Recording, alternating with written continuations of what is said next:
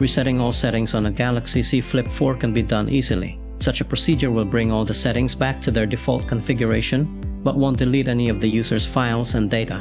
It is also one of the most effective solutions in fixing firmware-related issues. So in this video, we will show you how to reset all settings on your Galaxy Z Flip 4.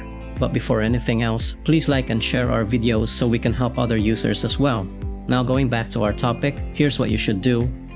Launch the Settings app. Scroll down and tap General Management. Find and tap Reset to view all the options. It's located at the bottom of the screen. On the next screen, tap Reset all settings. Read the information on the screen and tap Reset settings.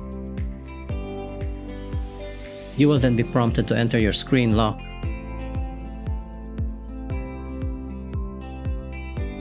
Tap Reset to finally bring all the settings back to default.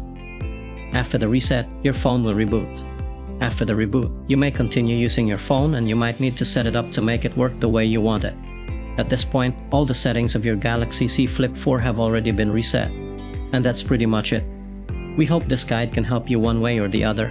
You may subscribe to our channel or click one of our videos to continue watching. Have a great day.